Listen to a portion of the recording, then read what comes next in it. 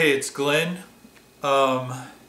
This video requires an introduction because I was in a very dark place when I filmed the bulk of this video. And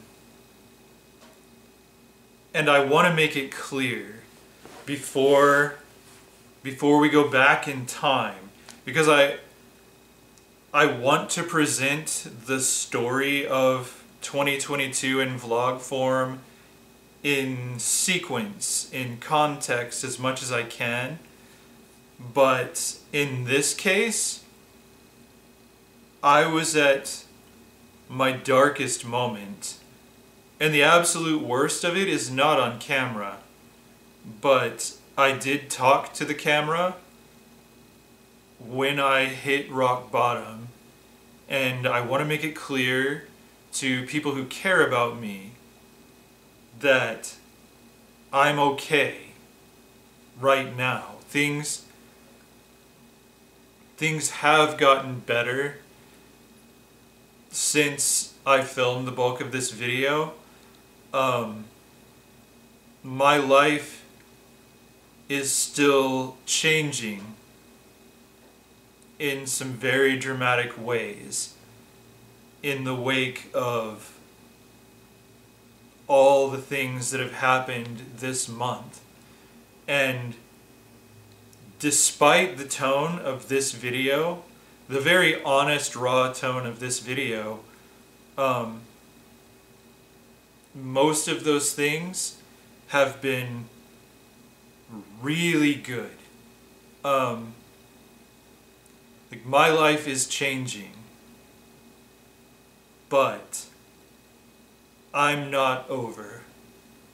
So to refresh you, if you don't remember where the previous video left off, Matt and I had just said goodbye after brainstorming, doing a podcast, and in the previous video I also had mentioned that before that meeting with Matt, I mentioned that I'd received some devastating news that was the emotional equivalent of being diagnosed with a terminal illness, and that I couldn't talk about it at the time.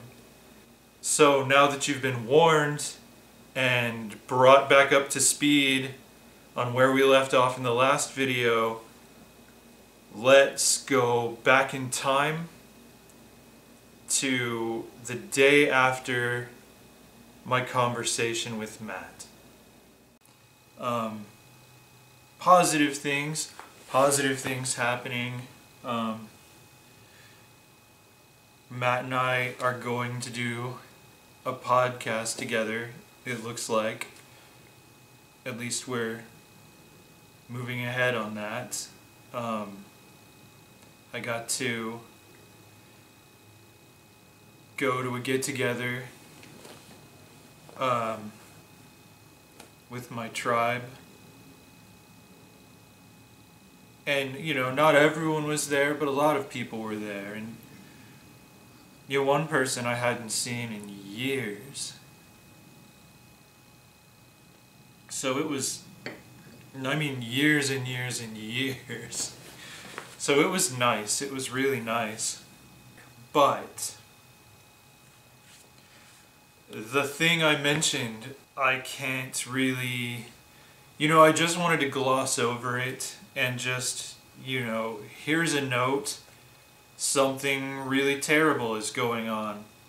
I haven't reviewed the footage, but I recall a few days ago likening it to having been diagnosed with a terminal illness. I feel the same about it today. But I really can't, you know, in the name of wanting this vlog series to be an honest story about my journey this year, that, you know, I don't know how it ends, but I see two extreme possibilities. Like I said, in the first vlog I did this year, it was called My Story Starts Here. I will link to it at the end, like it'll be floating around somewhere on the screen if you want to check that out, because I'm going to try not to retread things I talked about in that video. But, you know, I pretty much, I talked about why things are, you know, the two extremes. One is disaster, one is victory. That's how this year ends for me. One or the other. And the other day, things moved much closer to disaster ending.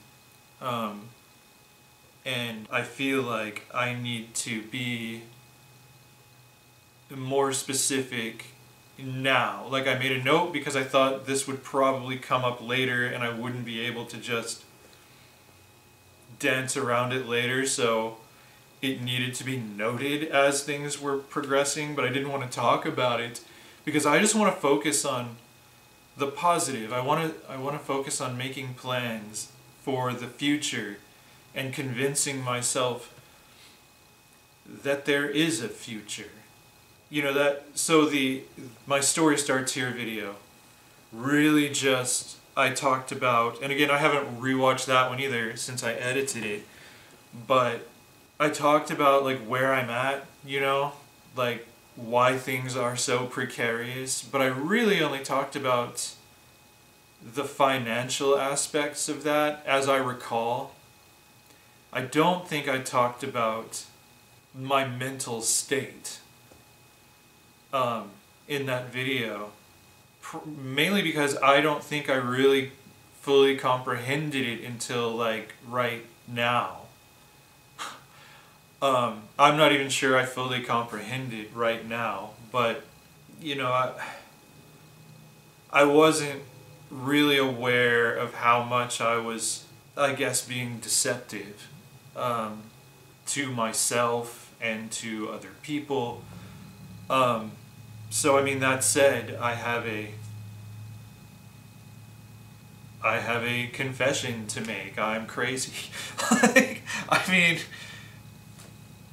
I'm laughing, but it isn't funny. Like, I'm not in a good place financially, and as a result, I am not in a good place mental health-wise either. Or maybe I am, like, I don't know. Like, given my circumstances, just how on the cusp of one extreme or another I am, and I don't know which way my life is going, maybe I'm coping with it really well. I don't know, but I did say in the first video this year, the first vlog this year, that you were going to be my accountability partners. And so, I need to be honest with you and hold myself accountable to anyone following my story. I owe it to you. Well, I don't owe anybody anything, but I want to be really honest with anyone who's following my story about what that story really is. Like, what are all of the aspects of what's going on with me that are going to determine the direction this story takes over the year. And I will still have to leave some things out, but it looks very much like I am going to lose my home. And there's not much I can do about it. That's why I liken it to terminal illness, because I don't see a future if I lose my home, my house.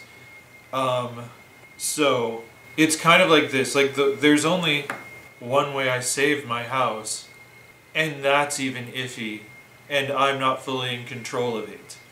Like, you know, if I get this job and can start making the mortgage payments and getting caught up on what I'm behind on financially, that's part of it. The other part of it is in someone else's hands. And that's the part I really can't talk about right now. But I don't have any ground to stand on if I don't get this job and start getting paychecks really fast, which is, I think it's likely I'll get the job. I don't think it's likely it's going to be fast. I mean, considering it took over a week to get the link to get the process going after my interview, like, and you know, like, I'm not the only thing on these people's agenda over there. Like, it's not, I'm not saying they were negligent or anything. I'm just saying it took 8 days. So I don't know how fast the next steps will go, how soon I'll be getting a decent paycheck if I get hired. Everything has to happen before foreclosure happens, and I have to convince another person that I'm worth saving. Like, and again, I can't talk about that. So like, my sister texted me and was just saying, I want to help. And I mean, I'll be honest with you, that's part of where I'm at emotionally. And I know this is going to go, like, this video, like, is probably going to run forever. So I'm not apologizing. If you want to follow my story, here's a story. You know, part of where I'm at, like, mentally and emotionally, is that it takes all of my willpower to reply to a text message, or to answer the phone if it rings, or to check the mail, or to get up and go to work driving Lyft. Like, I had made plans with Matt to discuss doing a podcast together.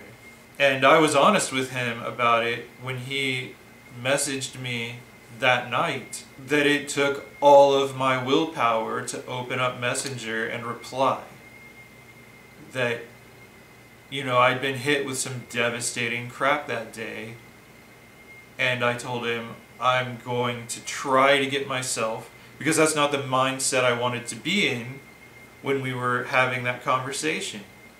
That's not the mindset I ever want to be in. And so I'm kind of running from it. I'm kind of running from the fact that I am dangerously depressed. And again, I laugh as a defense mechanism. I don't know why. So I'm not laughing because I think it's funny. But I just kind of wanted to go to sleep and die. Like, I didn't want to. It's like there are two of me, because part of me, I made those plans because I genuinely do want to start a podcast with Matt. I think that would be a fantastic experience for both of us. Like a great expansion pack for our friendship, so to speak. It just makes a lot of sense, and I know I would enjoy it, and it would enrich my life. So you see, I am making plans, very deliberately making plans for the future. The problem is I don't really believe in the future. So it feels like I'm lying, like all my plans are lies. But the thing is, if I hadn't made those plans, I wouldn't have gotten out of bed. Like, I wouldn't have had anything to force myself to do. There wouldn't have been another person relying on me to get out of bed and follow through with plans that I had with him. And then the next night, last night, the party, the get-together, I wasn't any better. Like, I was a lot better the night / morning after that really long video call with Matt. I mean, that it's the sort of thing, it's just healing for my spirit to have interactions with people who I care about and who care about me, and to just enjoy life with a person mutually. Like, I was not in the same mindset as when I had to force myself to go through with the video chat. Like I was ready to go. I was like, let's start the podcast now. I'm ready. But, I slept. And then I woke up and there's this get together that I wanted to see everyone. I wanted to embrace that experience. But I also wanted to just go back to sleep and die and never get out of bed ever again. Like I just didn't want to move. I didn't want to go. And one of them texted me about something and I was like, I'm not totally sure I'm going to make it tonight or what time I'm going to get there. I was starting to give myself an out if I just wanted to stop existing for a while and forever, and just never be seen again. And I'm not talking like that I was like having suicidal ideation at the moment. It's like I just wanted to disappear, like to just not exist. Yeah, so then I'm still in that mindset. It's like, alright, I guess I'm getting ready. I don't know. And then I didn't get ready. And I was like, yeah, I don't know. I don't know if I'm going to go. I'm just kind of... I'm done with life. What's the point of even doing anything? But I didn't go back to bed because I had plans and people that I had plans with. So then it's like being me, I didn't really have an option because other people started messaging me. Sarah, Nick Aston's wife, who was, you know Nick from my videos, but I've known her longer, much longer. But she started messaging me and Matt about vegan pizza because she was ordering pizzas and wanted to know what to do. And I largely stayed out of the conversation, but then I had to reply because it looked like I was ignoring everyone, and I was, but it wasn't personal. And so then it's like, okay, she's ordering pizza specifically for me. I guess I need to start getting ready. And then in the middle of, so I took a shower, and I was going to be late at this point. I was going to be like an hour and a half late because I dragged my feet so long. So I took a shower, was doing my hair and stuff, and then Zach called me, and he was almost there. He was on his way. He too was running late. A lot of people were hours late. That's common. So with our get-togethers, it's my alarm. Time to wake up. But yeah, so then we start talking. And again, like I said, like with the conversation with Matt, that heals my spirit. Like just hearing another voice of someone who loves me. And so then I was in a much better place mentally. I mean, and that's what it takes. It takes me actually interacting with people for me to break out of my dark moods. And so that's why it's really important for me to continue to make plans. But yeah, so then I went to the party and had a lovely time. And it was really good for my spirit. So I'm trying to make plans moving forward with people, but there's a part of me that wants to just stop making plans. That's why this podcast thing would be really good because, we still have to get together and talk details, but we're talking about doing it every 2 weeks. So that would keep me going all year. Like we're going to plot out kind of topics for 26 episodes the next weekend when we get together on Saturday. So yeah, that's going to keep me going all year. Whatever happens to me, if we get that podcast going, I will have plans every 2 weeks with someone who cares about me and someone whose interacting with him will heal my spirit every 2 weeks. So I just need to keep making plans between, So my sister texted me, and this is where I kind of realized, oh, I'm nuts. Like, let me pull this up. Gotta put my fake eyes on. So my sister had texted me Thursday and said, I'm trying to help you. I, being in the mental state of can't, didn't reply. So then she texted me yesterday. Like, I didn't even read the text. Because whatever it was, I thought was going to reinforce doom. And I wanted to get through a meeting about a podcast. I wanted to get through that get-together and have a good time. I didn't want doom and gloom reinforced, so I didn't even read the messages, but I read them today. So the one from Thursday, I'm trying to help you. Then Saturday, she sent one. I'd like to talk to you in person. I took Monday and Tuesday off, and I'm getting a hotel in Dallas. I just want to help. And so I didn't know how to reply to that because, I'm just thinking, no, you can't help. And like, how do I articulate this? Like that you can't come to Dallas, what is now tomorrow, and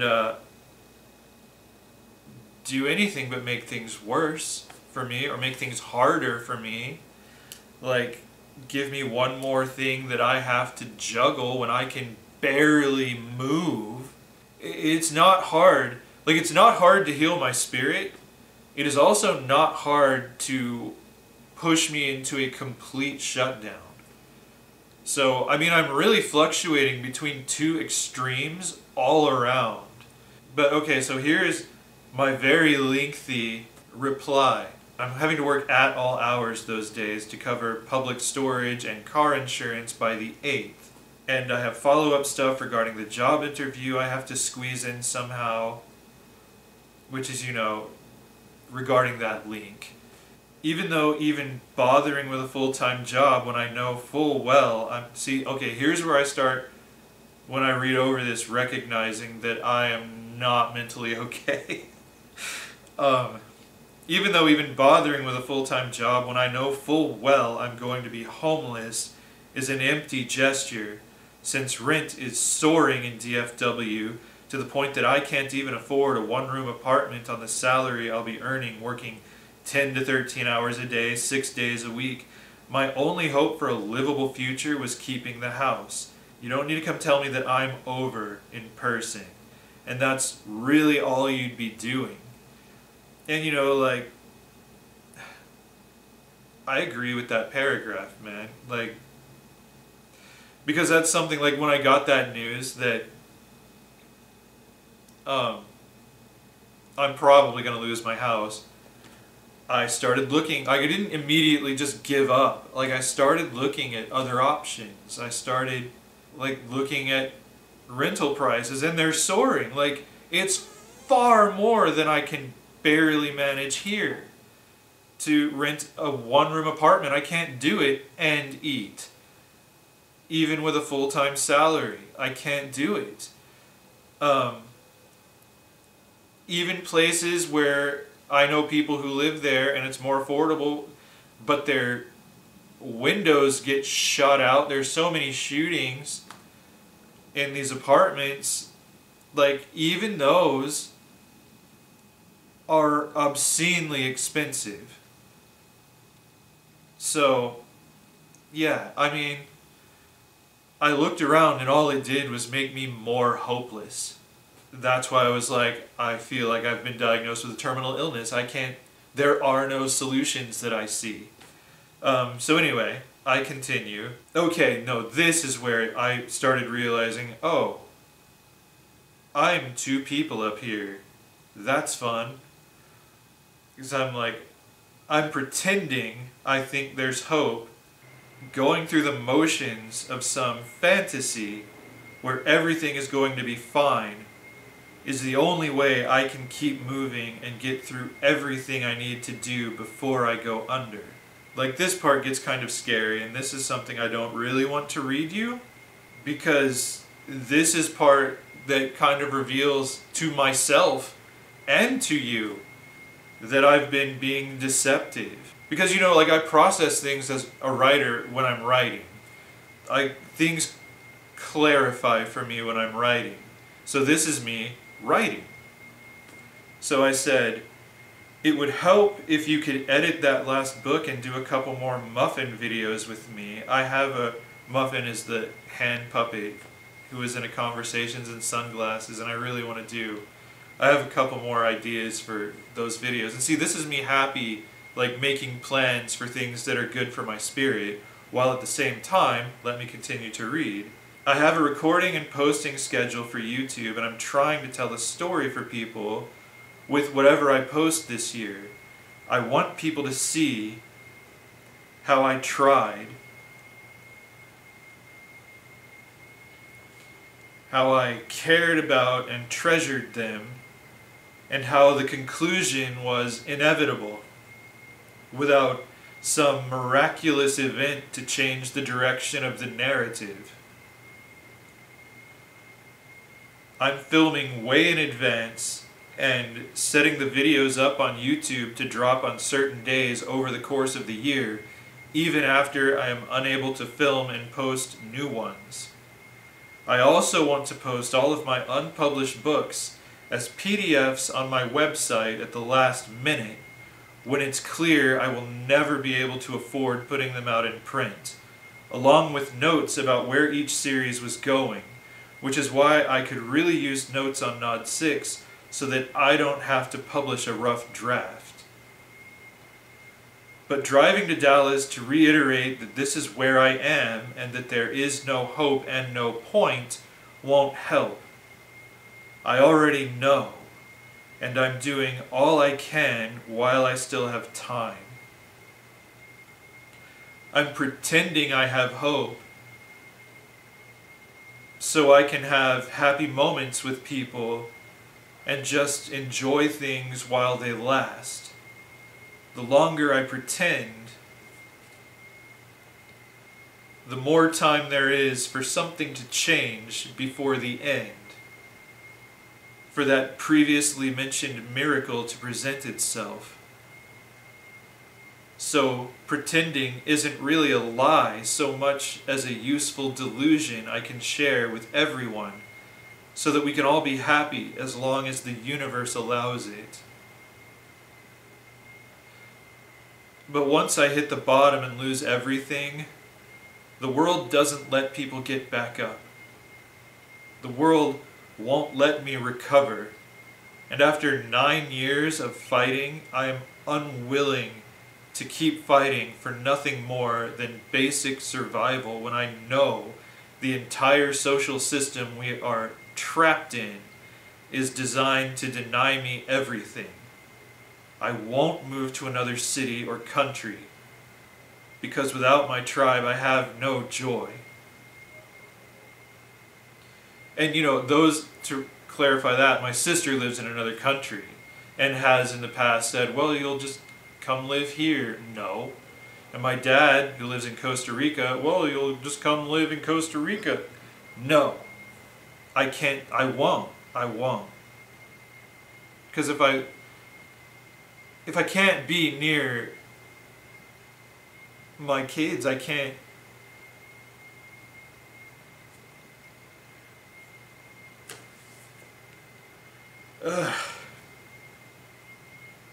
I just don't have any motivation to keep fighting. So,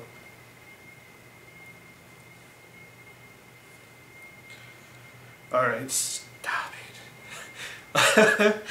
I didn't want to do that. Okay, so, because without my tribe I have no joy. I won't let myself become a burden to them because I'll never be able to rise back out of it. And once I'm there, I'm stuck. And they'll get tired of it, whether they know it or not. I know they love me. But they'll start to feel just as trapped as I do once it's clear my wings are permanently broken. and I love them too. I won't turn them into caretakers. And that's me speaking from 6 years of being a caretaker. You know, like, knowing that yes, you love someone, and yes, you are choosing to help someone, and you wouldn't change that choice for anything. But it's hell. It's hell when someone can't take care of themselves. And I guess that's the future I see for myself if I go under, because I just don't see a future, and I don't want to become anybody else's problem any more than I already have. So, back to the email. I won't turn them into caretakers. I'll give the universe every opportunity to get on my side. I have things I'm setting in motion that I would love to keep going for years and years to come. But if it declines the offer at every turn, the universe, which is the rational prediction, I will already have all the loose ends of my story neatly tied up.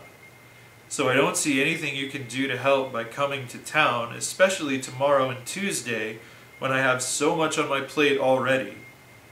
Thanks for thinking you could, though, I guess. So reading over that message I just sent, like, shows me that I'm just mentally not okay. Like, I am both hopeful, like, even though, like, I think I'm overwhelmingly hopeless. But at the same time, I am making plans. Like I said there at the end, that I am making plans that I hope, things like can go on for years and years. Like, like talking about the podcast idea, like even YouTube, setting up a schedule and stuff. Like, I am hopeful that I'm going to continue doing everything that I love to do for years and years. I'm making plans accordingly. I'm making plans for the future. But I do not believe in that future. Like, I really feel like I'm spinning my wheels, that I'm, with every video I add, it's another chapter in my very long goodbye letter. And really, I'm not thinking of, like, proactively taking my own life at the end of this story. I'm just thinking of giving up. Like, I'm thinking of it in terms of I quit. Like, I'm just gonna not get back up. Like, I'm just gonna wait for the world to kill me if things get as bad as they can. And I guess that's what it is. Like, if my only options are move to another city and lose my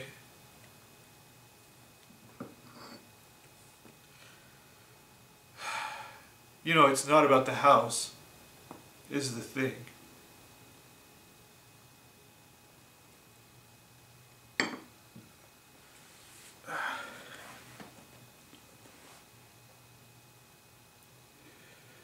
The house is about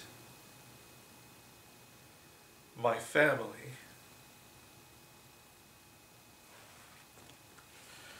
My tribe. And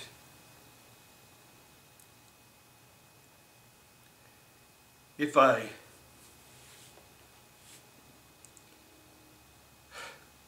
trying to talk without getting my face wet. If I lose the house and my only options for a future are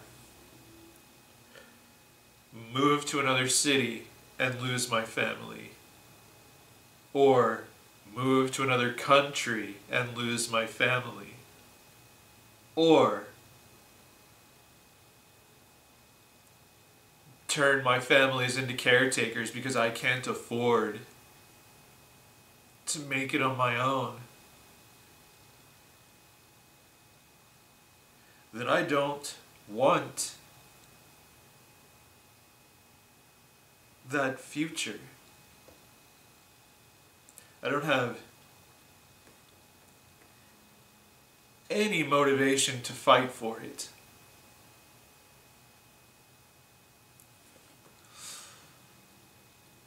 I just want to disappear. That beeping is the coffee pot telling me it's clocking out. So that's where I am. I'm Schrodinger's Glen. I'm equal parts making plans for the future that will carry on for years, and 100% giving up. Like 100% not caring and not intending to try. Because that's where I'm at. Like if things work out, then I've already put things in motion where I'm going to have a really enjoyable future. Like I'm going to get so much out of life moving forward. But if things don't work out, I'm also making plans to disappear. You know, like,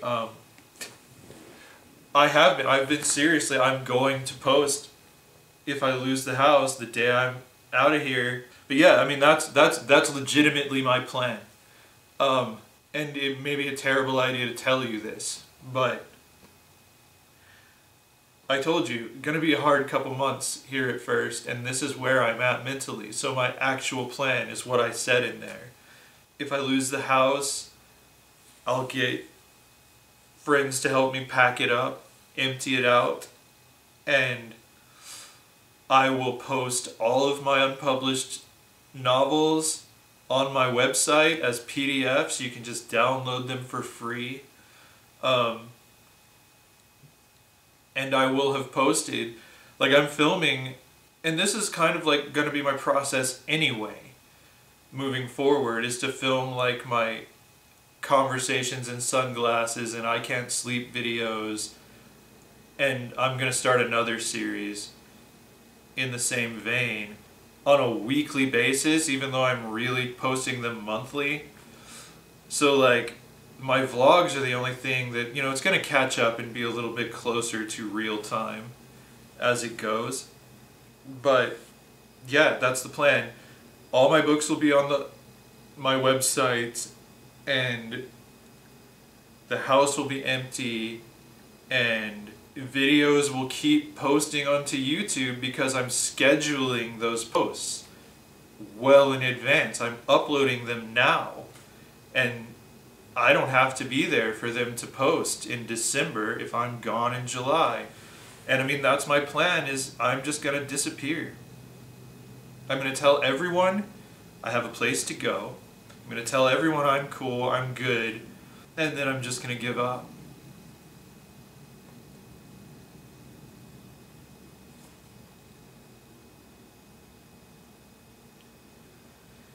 Because I cannot bear the thought of backsliding that far and having to fight just to stay in hell.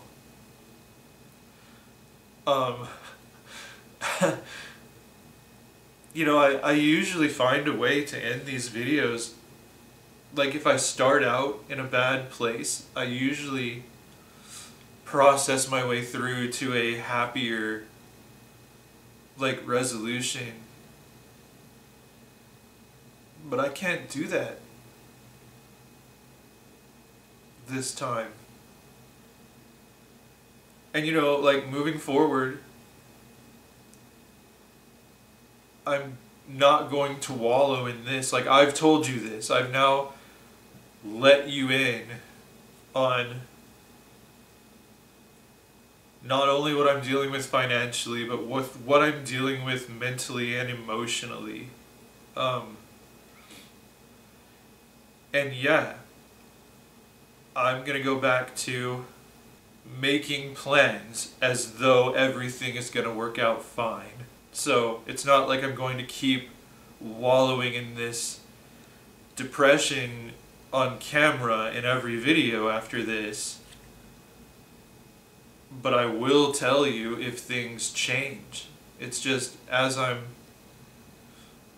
going on this journey, this is where I'm at.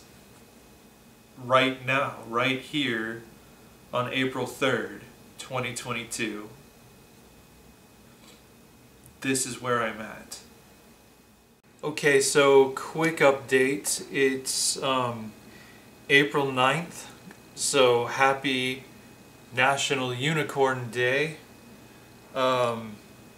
It's also inexplicably winter today again. I don't know. The weather is so unpredictable in Texas. Okay, so I don't want this vlog to be a downer, but I do want this vlog to be real, as I've said many times. I want this vlog to be honest, so I don't know. I mean, this happened yesterday, so it's not as raw as it was yesterday. Yesterday was a bad day. Yesterday was a crazy roller coaster for me. Like, literally like a crazy roller coaster. Clearly I lost my mind. And the night before, I was already losing my mind. Just based on where I left off, things have not gotten better. So I was already working on my novel entitled I Wrote This Novel When I Was Insane. Because whenever I get to the absolute breaking point and then, you know, get right up to the line and then cross it, I find myself opening up that manuscript and just going with it. Yeah, it's interesting. I don't know like how it ends or anything yet. I don't know exactly what's going to happen. Just every time I'm about like shoot myself in the head crazy, I sit down and write, and that's very painfully the way that this novel will be written. So if and when I finish it, I can't say, because the whole thing is a surprise to me. But yeah, so I was already at writing in this particular manuscript crazy, and then yesterday happened, and yesterday was terrible. But I mean, but there's bad and good. Like, bad,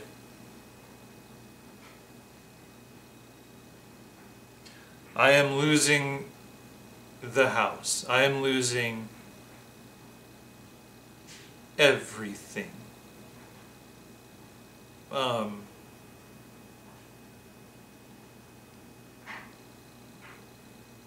And I had a complete, nearly psychotic breakdown. I don't know what the timeline is. I don't know exactly how it's all going down. And I'm like, if I had made this, I didn't make this video yesterday. I just couldn't bring myself to. It would have been very ugly. But right, what I was getting to is part of the breakdown that I was having was just, I have no hope. I had given up on that job that I applied for, that I interviewed for, and I've talked in other vlogs about how hard it is to get an interview with anyone with a 6-month gap, or no, a 6-year gap in your employment history. But, I was just like, as of yesterday, nothing can come fast enough to save me from a life I'm unwilling to live. And after so long, just because, they sent the link, but it didn't work, and I emailed back, and they didn't email me back. I let them know the link they sent me to put my resume and stuff in the system, because that's where they actually do the official job offering from, is in their system there. So that's what they were sending me a link to put my stuff in, so that they could, if they so chose, offer me a job. But that's one thing. Is yesterday they did send me the link finally, and I did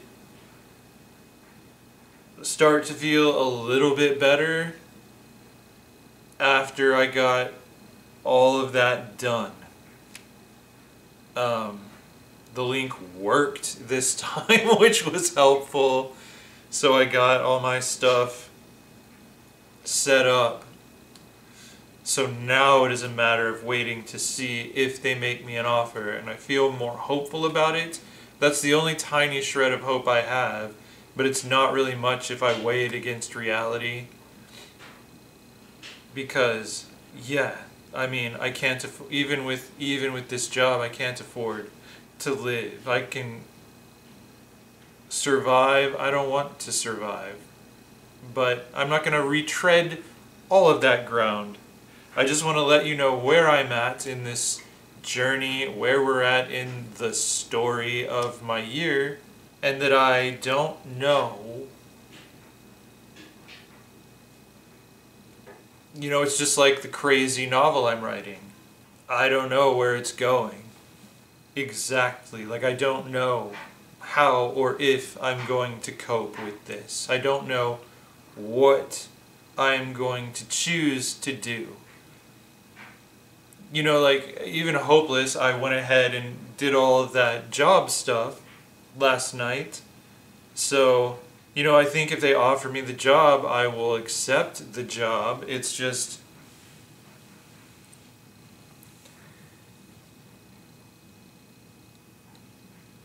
I don't know what is going to become of me. I don't know if having a full-time job is going to make a difference at all in my ultimate fate.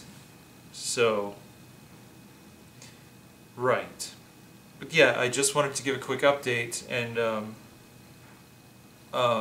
Matt's coming over tonight to hammer out what we're gonna do with this podcast project we're working on. And pretending that I'm not doomed, I'm really excited about this podcast thing. And if it comes together tonight, then I can probably say a little bit more about it. I don't want to say stuff like what we talked about too much, even though there were snippets of our conversation in the previous vlog, if you want to check that out. But yeah, we had some ideas, but we'll have a more solid idea of what we're going to be doing and what we're going to be calling it after we hang out tonight. So I may vlog some of that, I may not, just to show you that I'm not just sitting around doing nothing while I'm in this frankly dangerous mental state. Um, I am still giving myself a chance to get out of it. I am still trudging through the swamps of sadness, waiting on a luck dragon to fly by. And if it does, I will grab its foot. No hesitation, I will grab that luck dragon by the paw and fly out of the swamp. Never ending story reference there for those of you not in the know. I could do a whole video on the never ending story, and I probably will. Especially considering the state of mind I'm in. Because that whole movie is 100% all about a little boy overcoming a deep, dark depression. Yeah, so anyway, I mean, that's where I'm at this morning. Gonna clean up a little. My hours are backwards because of driving Lyft, so noon is like my midnight, so I'm gonna clean up, eat, and go to sleep. And when I wake up, it'll be time for hanging out with Matt. And we're gonna do a Conversations in Sunglasses with Nick Aston as well. So I've got a busy evening planned, which is good. It's very good for me. I'm gonna try to make as many plans with people as I can, just to keep me moving and to keep me feeling like there is something I'm obligated to do before I 100% give up. So, that's where I'm at, and I will check in a bit later. Does Matt know? Not yet. Do you want him to not know yet? I mean, we No, can I'm do going to it talk to ahead him of about it time. later.